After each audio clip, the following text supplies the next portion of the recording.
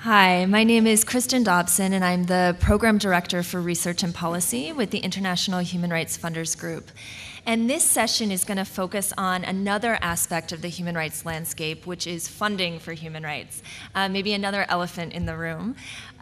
So what I want to start with is sharing some research that the International Human Rights Funders Group and the Foundation Center have recently produced on the scope and landscape of human rights grant making.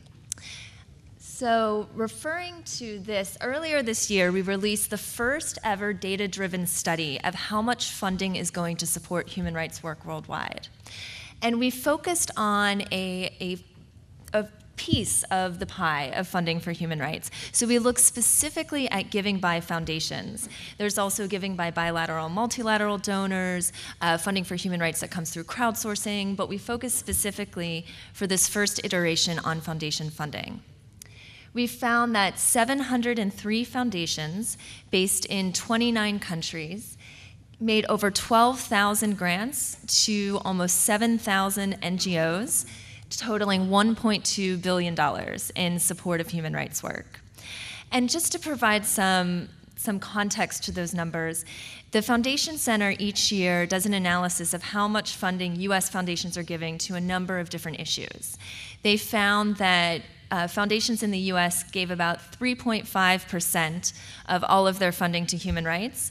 Education was 19%. Environment and animals, they put them in the same category, was 7%, which is interesting. So to just give you a sense of what the context of those numbers are. Next slide. So this research is part of a multi-year effort to track how much funding is going to support human rights work, and then to create tools that both human rights funders and advocates can use to be more strategic and effective in their work. So we're calling this our Advancing Human Rights Knowledge Tools for Funders initiative. Next slide. So just for those of you who aren't familiar with the International Human Rights Funders Group, we are a global peer-led network of foundations that give money to support human rights work around the world. And we're committed to supporting foundations and being strategic and effective in their giving for human rights as possible. We have 350 foundations that are part of our network, and about almost 25% of those foundations are based outside of the United States. And then about 1,200 individuals who are part of the network, most of whom work at those foundations. And then the Foundation Center is a US-based nonprofit that's one of the leading sources of information on philanthropy and fundraising. Next slide. And then each point. So the reason that we started this research about 4 years ago is we found that there wasn't any quantitative analysis of how much funding was going to support human rights.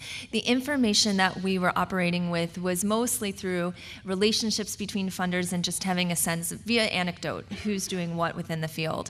And so we wanted to ensure that we had a very clear picture with both a quantitative and qualitative analysis of what the state of funding looked like so that funding could be as strategic and effective as possible. So there are 5 core goals for this initiative. The first is to increase knowledge about global human rights funding by issue area, by population, by geography, to promote increased coordination, collaboration, and transparency, both among human rights donors, but then also start to build bridges between human rights funders, education funders, health funders, and really understand what those connections are so that funders are increasingly coordinating their efforts. And then, as I mentioned, to facilitate more strategic and effective decision-making, and then really to establish a benchmark. So the report that we released just a few months ago really sets a baseline for the field so that we're now going to be able to track trends in human rights giving moving forward. And one example of this is the research that we released is based on 2010 data. And what we're going to be able to see through future iterations is philanthropy's response to the Arab Spring, as an example. We found that the second least funded region for human rights was the Middle East and North Africa in 2010. So we'll really be able to see if that changes in 2011 and 2012. Next slide. So I did want to focus a little bit on methodology because I know there's going to be, from this audience, a number of questions in this area. So one of the first things that we did is we pulled together an advisory committee comprised of 8 human rights funders that came up with a definition of what do we mean when we talk about human rights grant making. And this, through, as you can imagine, a multi-month process and a lot of consultation with various actors, they drafted a definition that focuses on 3 core principles. One is that human rights grant making is in pursuit of structural change, and it's almost always on behalf of marginalized populations and in pursuit of the advancement of rights enshrined in the Universal Declaration of Human Rights and subsequent covenants and conventions. So then the Foundation Center took that text-based definition and they matched it to their grants classification system or their taxonomy. So then they ran every single grant we had in the data set against this definition and coded it to see whether it met the human rights definition or not.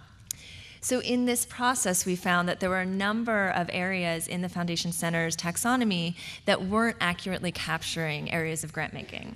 So then we added 6 new codes to their classification system.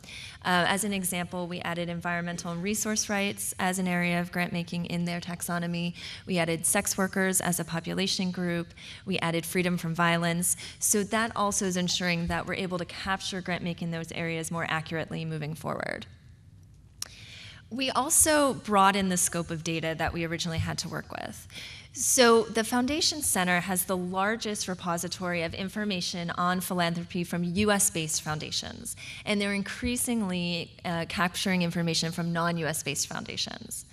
Even with that being the case, when they started, they only had data on 22 of our members.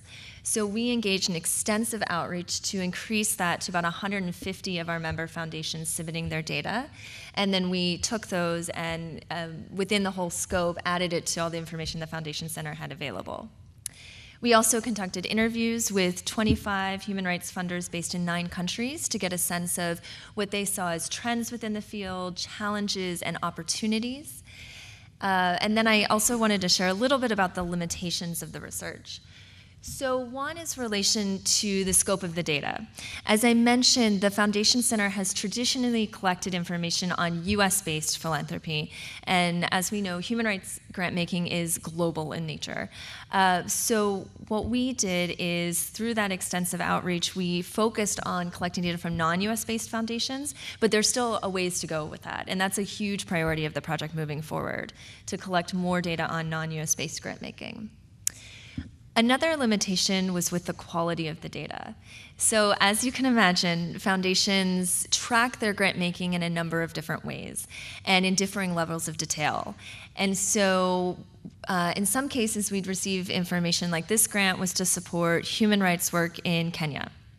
It tells us where it's going, it tells us it's for human rights, but it doesn't tell us the specific issue that it's supporting. Another area was around grantee safety, and this was one of the biggest concerns that we were grappling with in this research. And so in some cases, as one example, LGBT rights in Uganda, it would put the grantee in danger to tell us who that particular recipient was. And so how we handled that is that we listed the recipient as anonymous, would usually put maybe the country which the recipient was based and not put anything about the city, and then generally that it was to support either human rights work or women's rights work or LGBT rights. Next slide. So what did we find out? In terms of who's making human rights grants, we found that 703 funders based in 29 countries made at least 1 grant for human rights. Almost 93% of those were based in North America. And again, this finding really does strongly relate to the fact that that was a lot of the data that was available and that we're prioritizing moving forward trying to collect data on more non-US based philanthropy. And found 4% were based in Western Europe and then 1.3% in Latin America and less than 1% in other regions. Next slide. Who are the top 10 human rights funders? Information I'm sure a lot of people are quite interested in. So the Ford Foundation tops the list at almost $160 million for human rights in 2010. Open Society Foundations is also right up there with Ford as the 2 leading human rights funders. Then Atlantic Philanthropies is 3rd. And one of the most surprising things for us in this research is that we found that a number of the funders on the top 10 list don't self-identify as supporting human rights. For example, the W.K. Kellogg Foundation wouldn't necessarily call itself a human rights funder, but it's hard to argue with their focus on diversity, inclusion, and equity, and ensuring access to education for children in poverty, that isn't a human rights issue. Next slide. So I also wanted to show top 10 foundations by number of grants, because I also think that's really interesting. You see OSF and Ford also at the top of the list, but a number of other funders. The list is actually quite different when you look at number of grants versus number of dollars.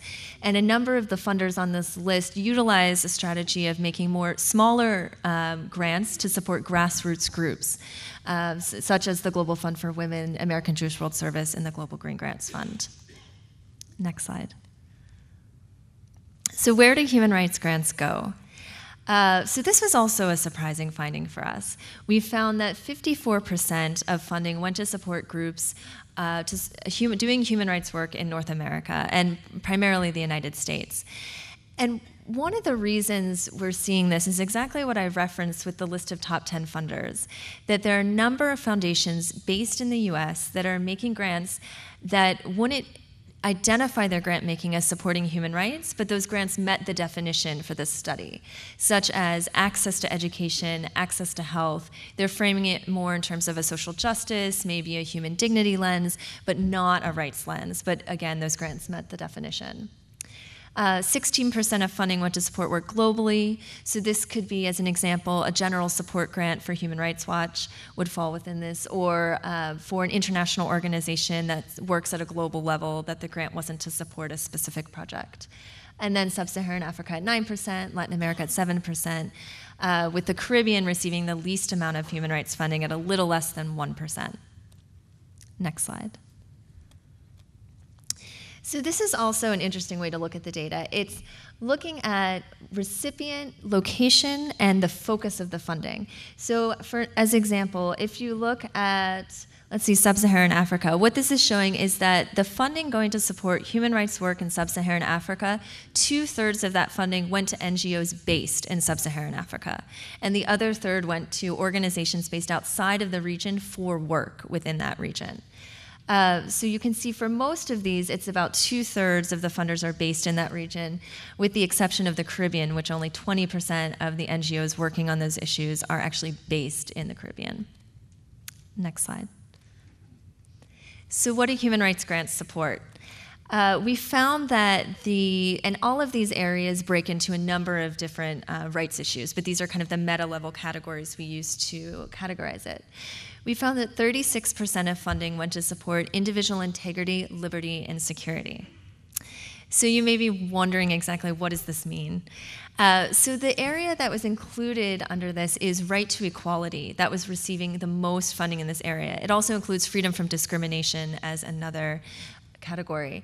And the reason for this relates to the way that the advisors crafted the definition. They specifically chose, with the definition of human rights grant making, not to name specific identity groups, recognizing that the rights enshrined in the Universal Declaration of Human Rights and subsequent covenants and conventions apply across all identities. So it actually divided out by issue area, not identity. We can still look at how much is going for LGBT rights and women's rights, but the way that this issue area breaks down is that any grants that were for LGBT rights, women's rights, disability rights, that didn't name a specific right were captured within this right to equality, which is one of the reasons why this area is so large. Human rights general is also at 16%. Which doesn't seem particularly helpful, but what's falling in here are grants that I mentioned with the concern for grantee safety, where it's just saying to support anonymous in Burma for human rights. All of those grants are falling within this category. What also is falling in are general support grants to human rights organizations, that the organization works on a number of different issues. And then you see health and well-being at 10%, sexual and reproductive rights at 9%, and some of the least funded areas are civil and political participation at 3% and environmental and resource rights at 3%. Next slide.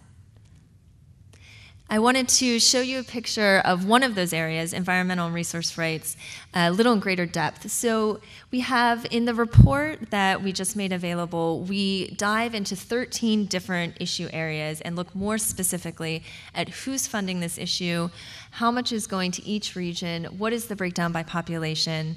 So as an example for environmental and resource rights, we see that 3% of the funding is going to support this area, that of that funding, 21% of that funding was in support of indigenous peoples. 16% of that specifically named women and girls as a beneficiary of that funding. Next slide.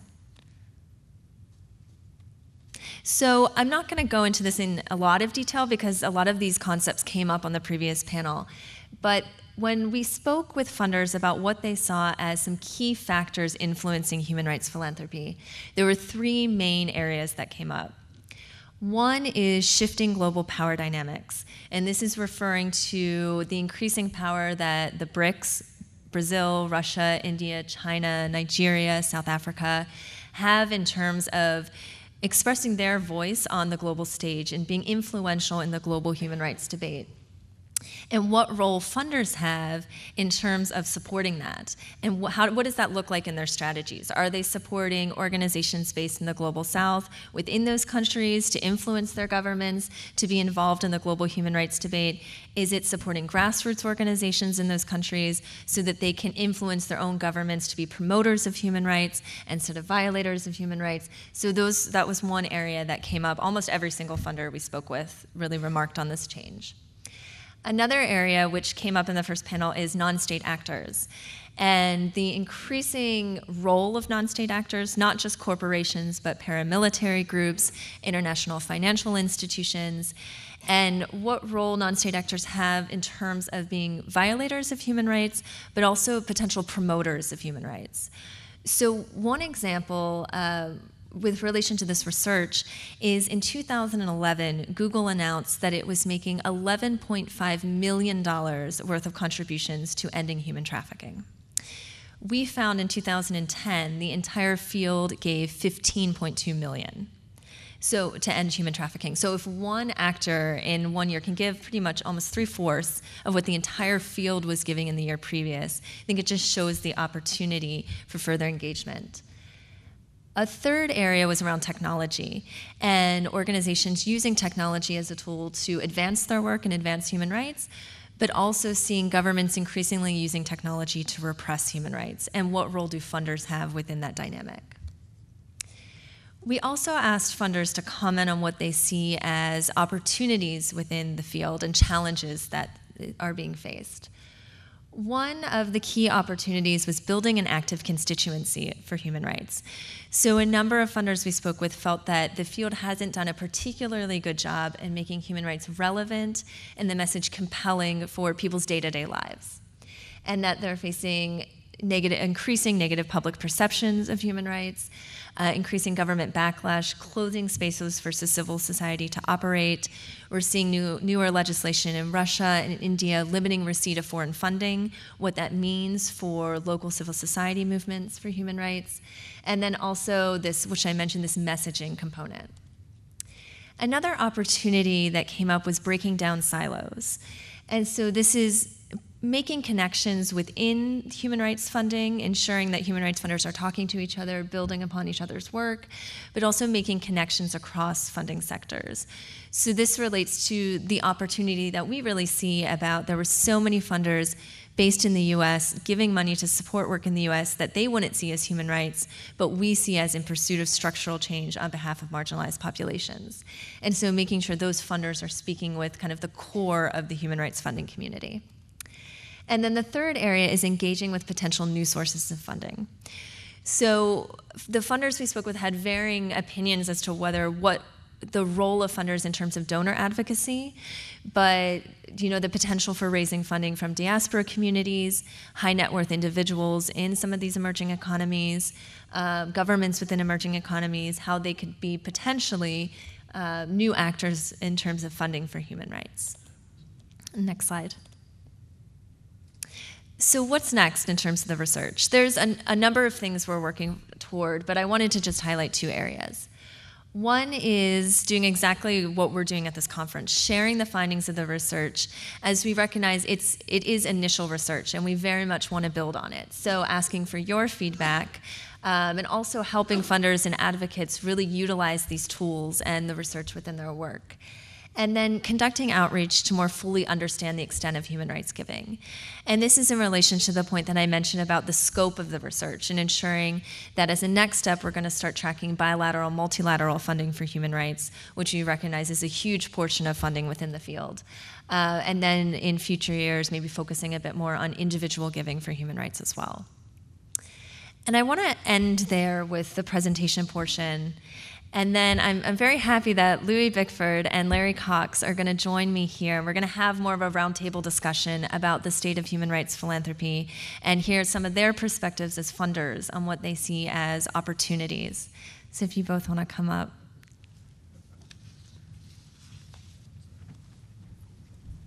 I think we're both embarrassed that you have to deal with us again right after the previous panel, but anyway, here we are.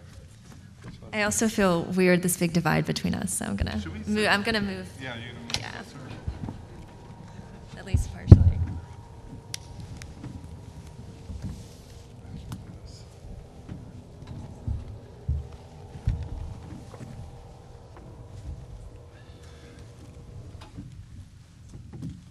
Hi. Again. So I was hoping we could start by, because both of you wear a lot of hats, as we heard from the previous panel. And so in this session, want to hear a little bit more from the funder hat. So if you could both speak a little bit about the work that you're doing in terms of human rights funding right now. And Larry, if you want to start. Well, sure. As Louis already noted, I was a human rights program officer for 11 years at the Ford Foundation, preparing the way for Louis to come and take my job. There were someone in between, but nonetheless, it was all about, consciously I was aware that Louis was out there and I had to prepare the way.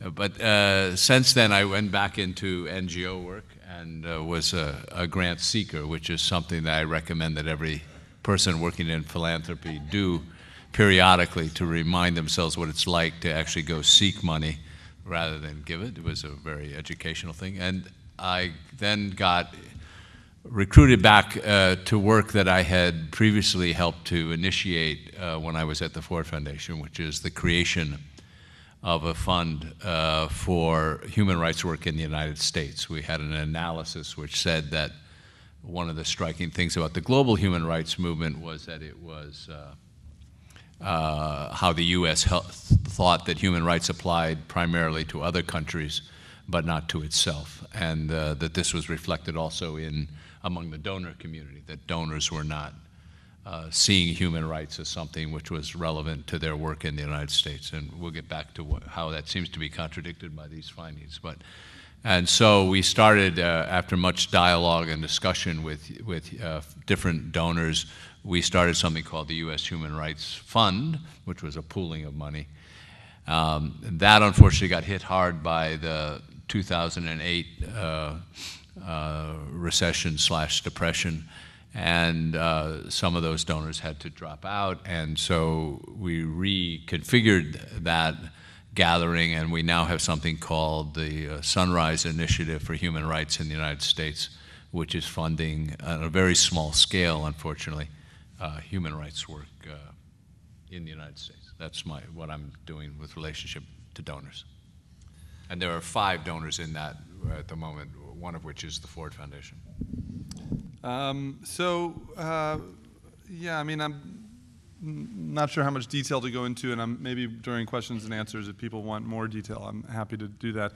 The Ford Foundation essentially, it's interesting to see the numbers up there and think about how those were calculated, because there is one way to measure Ford Foundation's contribution to human rights as very, very large, which it is here. It's also, there's some definitional questions within Ford Foundation of how you what's human rights versus different areas. But But essentially, the way it works is that we work in what are called initiatives. The initiative I work in is the Strengthening Human Rights Worldwide initiative.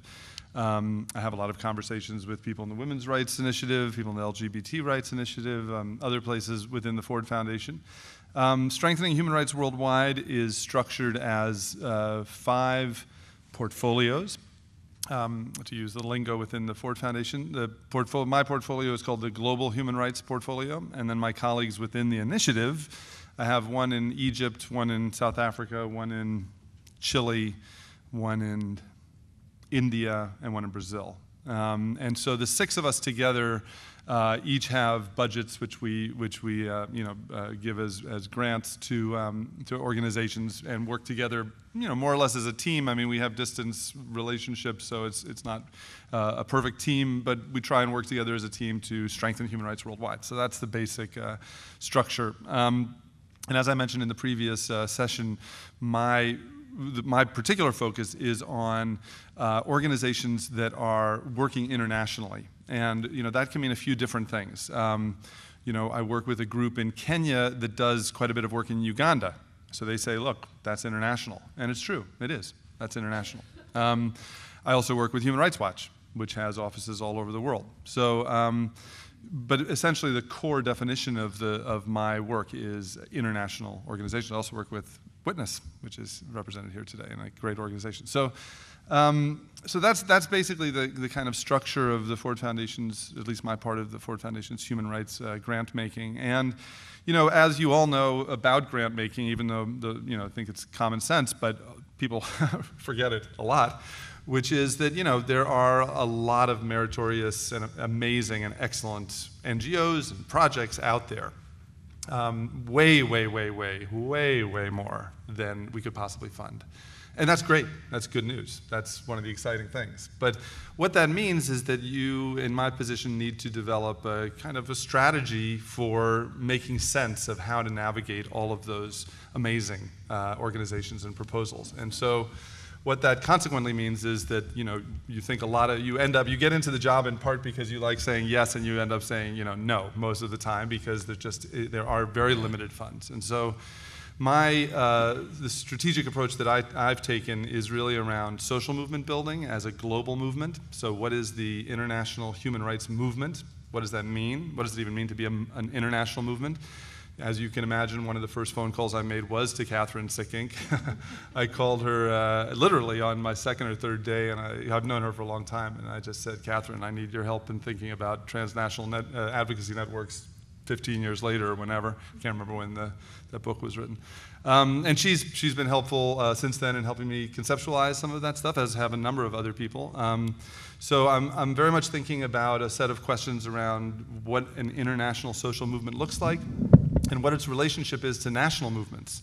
Some of that is specifically because of joint grant making I would be making with some of my colleagues. So I have a couple of grantees in Brazil and South Africa, for example, that I'm making as joint grants with those offices. But on a much more important level, it's actually an existential question about the human rights movement, is the relationship between the national and the international. What is that relationship? There's sort of 2 poles on that. The furthest pole in favor of kind of national would say that there's no such thing as the international movement except to aggregate the national movements. That is, the only thing that matters is a nationally driven agenda that because it is in fact true that all meaningful human rights change takes place on the national level, right? So that the purpose of the international is purely to support the national. On the other end of that spectrum is a set of questions that say, well, actually international organizations have a space that have to do with a set of international questions, a set of international institutions, a set of cross-regional sharing questions, that cut across regions, et cetera. And that's why, some of the findings in this report are really interesting in terms of that set of questions too. Like in the next part, I'd talk a little bit about that, relationship, what it means for U.S. organization to be getting, which is a significant number of organizations, U.S. organizations that are working internationally, as opposed to organizations in each of those countries that are working on their own stuff. And that dynamic is in some ways, the changing dynamic, I should say, is at the core of a lot of the stuff I'm thinking about. So that's a kind of overview of what's going on at the Ford Foundation. And that's a great transition to my next question, which are, what are some of your reactions to the research? Did any of the findings resonate with you? Anything that you would want to contest or don't reflect what you're seeing in the field?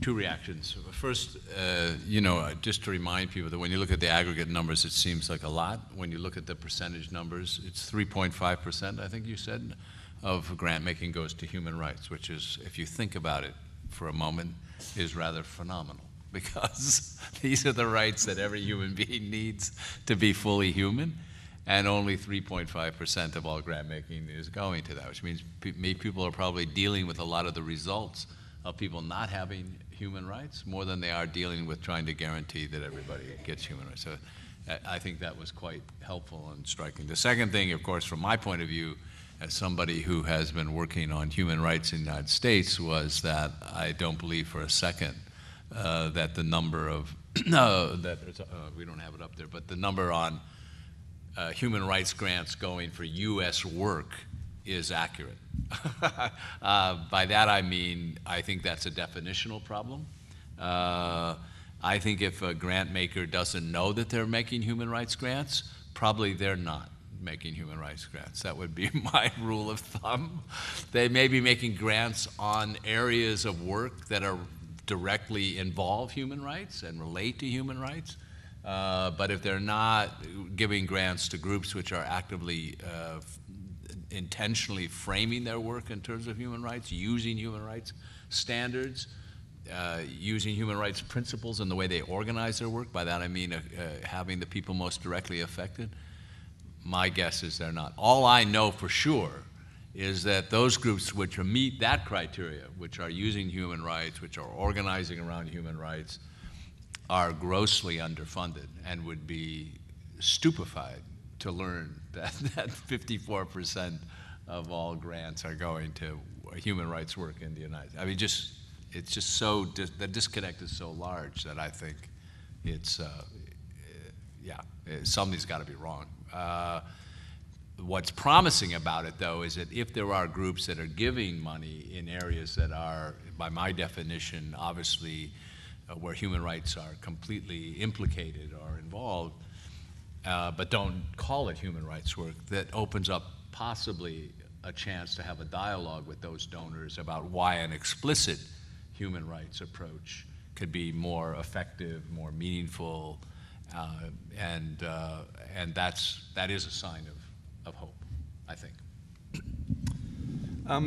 Yeah, I mean, actually, the other number, so you mentioned the 54%. I mean, I'm kind of also fascinated by this particular set of numbers. So the other number is the 46% in other countries. I think that's a very interesting question, and it's also a question about the future, and it also ties into the question about, I think, about universities preparing people for work in future human rights work, because my sense is that this will change radically over time. And here's what I mean. Right now, the funding community tends to fund, the US funding community tends to fund US institutions to work internationally, right? That's changing. That's really changing, and it has to change. It should change. It will change. So that what will happen is the global funding community, of which the US is a big part, will increasingly be funding international organizations to work internationally. Now that's, maybe not great news in terms of the job market. I'm not sure. I mean, in other words, I think we're not going to see a lot more of the big US-based organizations hiring people. I mean, to put it in those terms, or just existing. I don't think we're going to see. I think that, for example, if someone were to come to me today and say, we want to start up a kind of human rights watch, or we want to start up an organization, I would say, okay, well, that's interesting. What are you doing? And they'd say, if they said, we are working in the US to try and frame health as a human right, and we're trying, then I'd say, okay, that's great.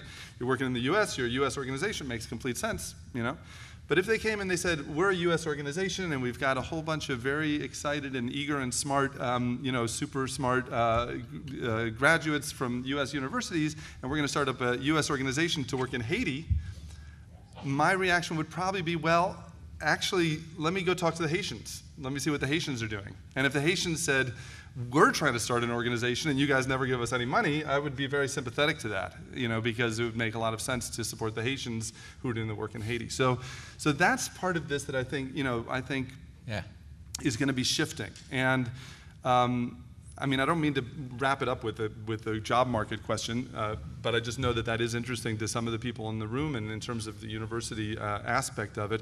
Yeah. But I guess the implication of that is that certain percentage of training has to go to thinking about how to work in international institutions like perhaps United Nations or other aspects of the international system, or to kind of bring the focus back to the U.S. the way that Larry's been talking about, and say, well, if we're a human rights organization in the U.S., we can work internationally, but we may also want to be working on the U.S. So I think that's going to change over time, this particular number. And any reactions to what came out of the interview studies? So some of the themes that were discussed in the first panel around shifting global power dynamics being an area that's really changing the field, technology, non-state actors, or some of the opportunities in building a broader constituency for human rights. Any reactions to some of those findings? Well, one thing I might say on that is just to recommend to people, and I don't know how you find this. I think it's publicly accessible, the Fanton and I'm thinking of the Fanton and Katz-Nelson report. So there was another study done prior to this report being released that was kind of a qualitative assessment of the state of human rights funding by Jonathan Fanton and Zachary Katz-Nelson, which is also available online. Both reports are available online, and I think they're both incredibly rich resources if you're interested in this area. And in that report, which is called Human Rights at an Inflection Point, I think, in that report, they do talk a lot about a lot of these themes as well, and it's clearly in the zeitgeist. You've outlined in the report. I think, by the way, very helpful to read the report just as a piece of sort of a survey of human rights, the human rights field today, and you raised some of those challenges in the first couple of pages. I think that's worth looking at, and the Fanton Katz-Nelson report is also builds on that, and it's worth looking at because of some of their predictions. Like a prediction that's different than one I just made about U.S. organizations, but is related. Is they think there are too many small human rights organizations, and that's an interesting question too. I don't know if I agree with that or not. Actually, I'd have to think about it some more. But one of the things they say is that that goes to the grassroots, grass tops question, and where human rights advocacy is most powerful. I think they feel that because of the professionalization of the field as one opportunity, and also because of the way that human rights battles get actually waged, that there's a kind of tendency towards stronger, stronger, slightly bigger organizations instead of a proliferation of smaller organizations. So I don't actually have a strong feeling on that, but it's an interesting thing from they say. In terms of, that's all I'll say for now. Can you clarify where to find this report? Yes. So the Advancing Human Rights report that I shared the findings from is available. If you just would Google Advancing Human Rights Foundation Center, it will bring up the report. The Jonathan Fanton piece, I know Atlantic Philanthropy had published it. If you just Google Jonathan Fanton, Human Rights at an Inflection Point, it should come up. Yeah. But I'm also happy to share links with both the reports with Joel if there's any way of disseminating that.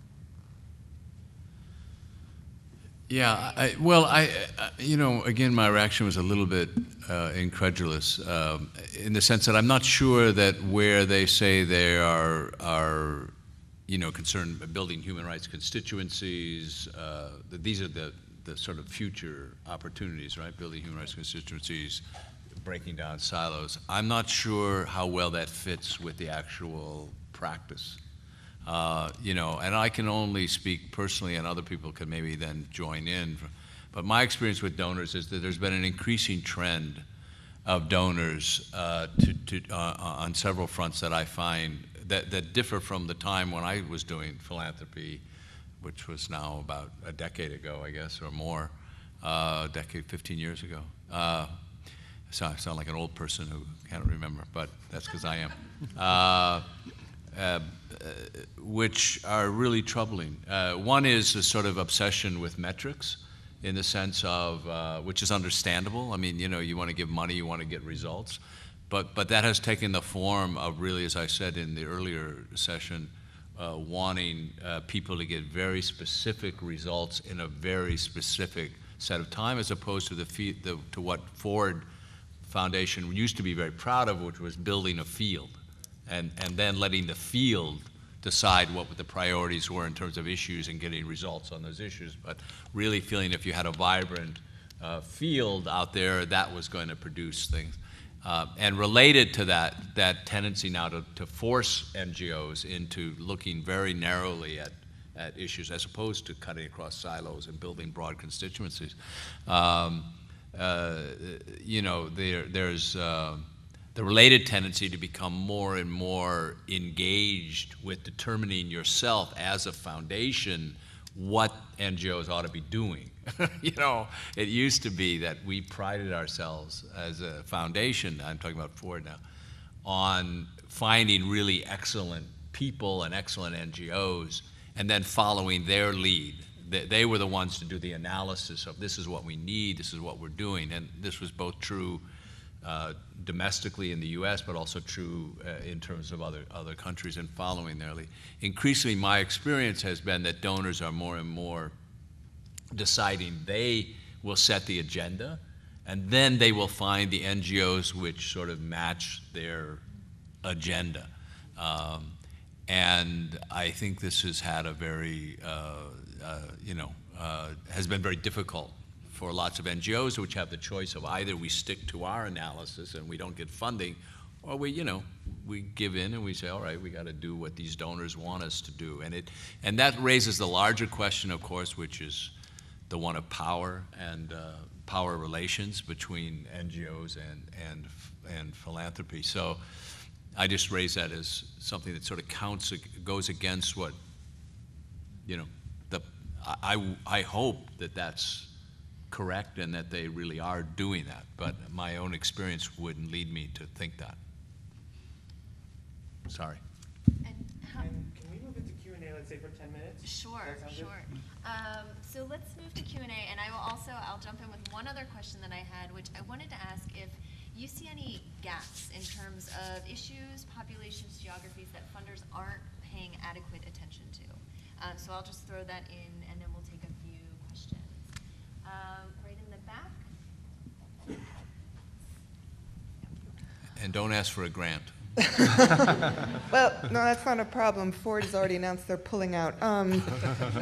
No, so I'm speaking on behalf of a local human rights organization in Jerusalem, an Israeli organization, and as the numbers showed, the Middle East in general is not getting, I'm speaking specifically on sort of Israel-Palestine, not getting significant foundation support, but what is sort of missing from that is that there's a huge amount of support from governments, UN agencies, and then the European Foundation support that is coming is often has a back donor that's a government. And going back to the obsession with metrics, what it's really doing is forcing organizations to projectize our work and the way we look at ourselves. And so what happens is we make everything about the metrics that can be reported, and we're forever saying, okay, we made this amazing achievement in 2011, where maybe we know the reality is that in the grand scheme of these sort of overall pictures, we're inching towards areas. And just if there's any room for a donor voice to say this is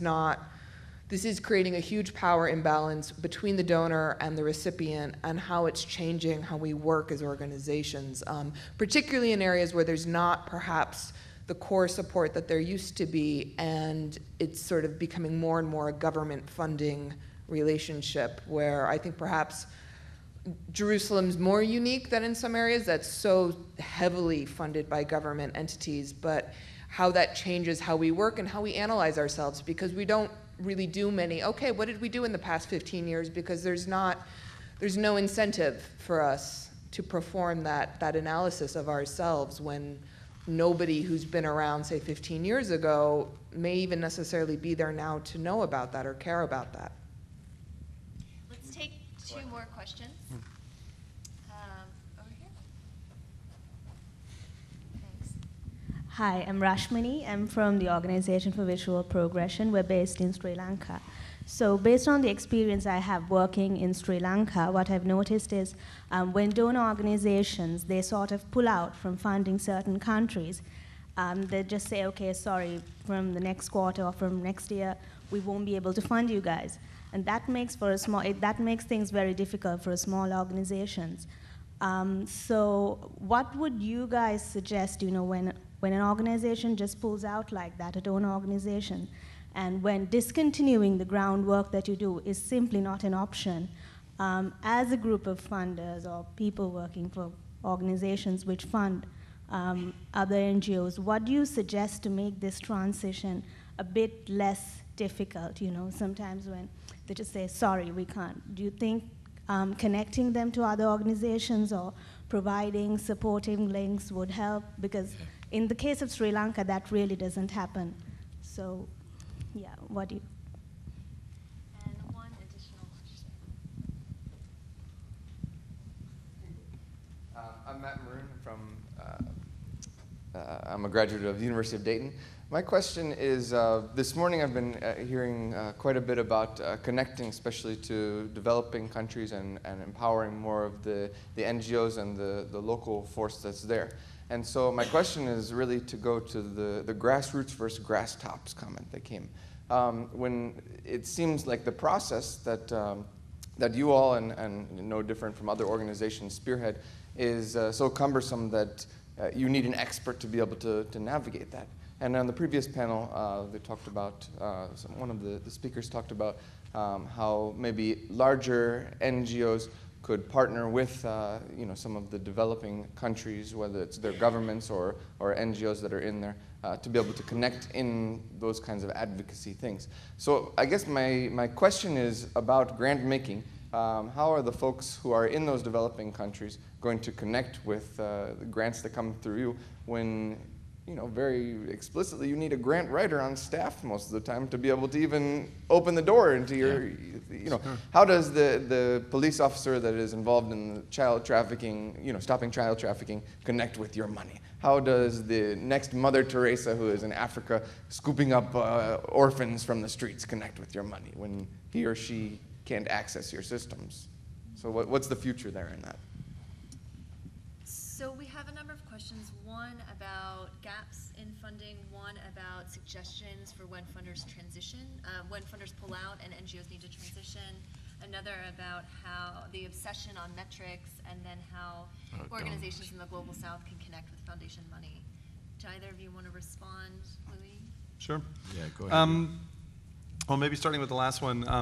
I think that is changing, and that's part of the calculus of exactly what we spend a lot of time thinking about these days. Maybe it's in many ways it's pretty late in the game, but I think it is something that's being thought of a lot in terms of creating those partnerships, those kind of links. So I don't know. It's. If the approach, now there's so many different ways to approach grant making, but one approach that, and the reason you saw the different numbers between Ford and OSI there is in terms of numbers of grants made, OSF, is because Ford tends to make larger grants to slightly bigger, more established organizations, right? Now that can be seen as a slightly risk-averse approach. It can be seen as not really feeding the kind of grassroots side of the movement as much, et cetera. So there are critiques you can make of that. It's a decision that grant makers have to make about how they're going to position their funds. But by doing that, it helps a little bit with the problem you're talking about, because then there's you're really engaging with a kind of flagship organization that does have those kinds of links. Now, you may be perpetuating a problem, which is that the big danger of that is that you get a conversation that goes between the elite national organizations and the national, and not one that goes between the international and the grassroots. So there are problems built into that. But those groups do tend to be pretty well connected and have and have linkages to those international systems and know how to navigate them. And it's not just by happenstance. It's because they are, they've been around for 20 or 30 years. They themselves teach, De Justicia in Colombia is an interesting example. De Justicia, it's only been around about 10 years, I guess, but a really strong, interesting organization in Colombia. Both Cesar Rodriguez and Rodrigo Primni teach at Universidad de los Andes, run international seminars there, have PhD students working on the international human rights movement. Cesar comes up to teach at Brown once a year for 3 months and has a visiting professorship at Brown. They've got that academic connection. Then at the same time, they are working, with grassroots communities and publishing op-eds and very visible in Colombia as kind of human rights representatives in Colombia. So they are a group that I think really does a very good job of spanning that exact thing. And if you're a more grassroots group and you have a question about how does this thing work, they're a resource and they're there and they see themselves as a resource for movement as a whole in Colombia and Latin America. So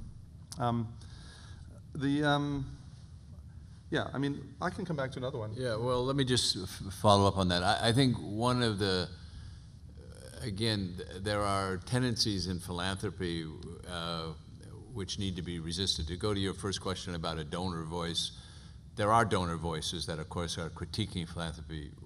We need stronger donor voices. It's like everything else where you speak out against the people you're working for or the field you're working for. There are some risks, but we need it because we need to figure out how to find a way for those voices to have that discussion, to do the same critique about philanthropy within philanthropy as we did with human rights today in this conference, because there are, as I said, some very troubling trends, and people are aware of it. So I'm hoping Louis will be one of those voices that will risk his job and give it up if he has to speak out. One of the trends, though, that speaks to your thing about how do you deal with these small groups in places that won't know how to access, is that Ford used to be very good about investing in a high proportion of sort of program officers to grant seekers, which a lot of got critiqued by a lot of other, like Gates, saying, we're not going to do that. We're not going to hire a lot of people. We're going to give our money away rather than spend it on program officers like this guy. We're going to spend. The problem was that in doing that, they almost guaranteed that they're going to be giving money to people that they already know, that already have connections, that are already tied, and the groups that may be doing fantastic work on the ground are not going to be known.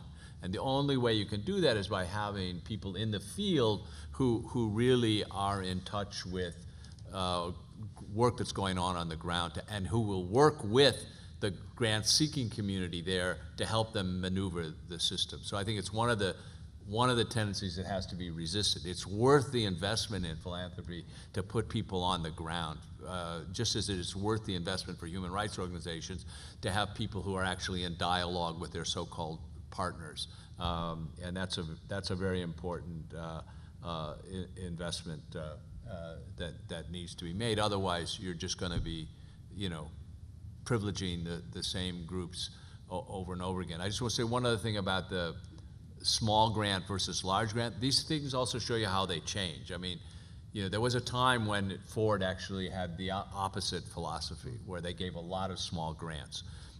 Partly if you were cutting back on the number of program officers, giving a lot of small grants is like doubling your workload. I used to know a guy who was a program officer who gave 2 grants a year.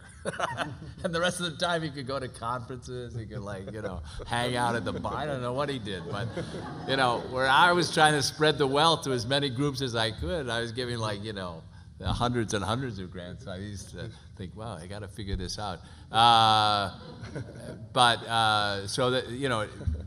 I think the real question is, how do you hit that balance between giving people more, as we used to say, just enough money to fail. That used to be what we used to do. We'd give you just enough money so you could fail, but we wouldn't give you enough money so you could really take off and grow. And again, that requires knowing who's ready to really take off. It requires having people on the ground who can do that assessment. It requires taking a fair amount of time So if you're making a zillion grants, you don't have time to figure that out. You need to do that. But I think it's not so much a question of how many grants, it's a question of whether the grants are strategic and whether you're really giving people enough money so they can actually do the things that they want to do, or you're just out of whatever, pressure, guilt, whatever, you're giving them some money, but not enough money so they can actually accomplish what they want to do, which I used to do all the time, so that's why I'm critiquing myself. On just a couple of the other points, I mean, you know, the transition question, I mean, is just an incredibly hard question. I mean, there isn't an easy answer to that. I mean, you know, there are mechanisms you can employ, you know, as a grant maker to help with that problem. You can do tie-off grants over a longer period of time. You can do, you know, we do this all the time. We say, okay, we've been giving you, you know, a grant a year, but now we're not going to anymore, so we'll give you 3 times the amount for the next 3 years, and you have 3 years, and that's, you know, you have 3 years to figure out the problem. But, you know, and it's strategies shift and you know, where you're focusing shifts, and I don't have a good answer for it, other than for grant makers to try and be as sensitive as possible to that, and to try and, you know, work with partners to make that work. I mean, the other answer is around the idea of strengthening philanthropy globally. Yeah. And rising the tide, so that, you know, if you leave, you know, there are other funders there. And, you know, what I mean by that is not simply looking to try and get more, instead of more funds from Ford Foundation, now getting more funds from Oak Foundation, or instead of getting more funds from the Swedes, getting more funds from the Danes. What I mean is, you know, looking to new models of philanthropy, thinking about individual philanthropists, trying to mobilize some of the amazing, you know, wealth in the world for these kinds of things. And there, you know, there are efforts like that. We have, we've contributed to, actually, probably during your time, the Brazil and the Brazil Human Rights Fund and the Arab Human Rights Fund, which were meant to attract regional, either individual philanthropists or other forms of donor money into regional funds that could then be used. And, you know, I do think that Human Rights Watch, it's going to be important for us to follow what Human Rights Watch is doing in their fundraising department in their international offices. And I mean, I think, I'm sure, I don't know if Joe's still here, but I'm, you know, okay. You know, it could go either way. You know, it really could go either way, and it's tricky. I mean, one possibility is that the city committee model, I don't know how many people know about this, but, you know, one of the reasons Human Rights Watch is so visible and so important is because they've been profoundly successful through something called city committees, and then that in turn helped to attract the big Soros money that came in. But the city committees are, you know, committees of, you know, you should, and as you mentioned, you're on the Chicago City Committee, so we have examples here. I mean, this is a fundraising mechanism, but it's not purely fundraising. It's also to bring more people into the organization, to attract, I would say, general elites, I would say, from different cities around the world. So they're now proposing to do that in Sao Paulo or Brazil, for example, and I guess Johannesburg, et cetera. Now, one of the net results of that is fresh funds. Nobody's getting that money right now. Nobody's getting it, so they're not taking it away from anybody else. And part of the possibility there is that they will help to nudge individual philanthropy in those countries towards human rights type organizations, including domestic ones. But we don't know. Or the other possibility. Or the other possibility is that that will not work as well, and then there'll be more competition between the groups in terms of funding. And with that, I think we're out of time, but I would encourage anyone to come up and ask any questions you have about either the research or human rights philanthropy in general. Thank you so much.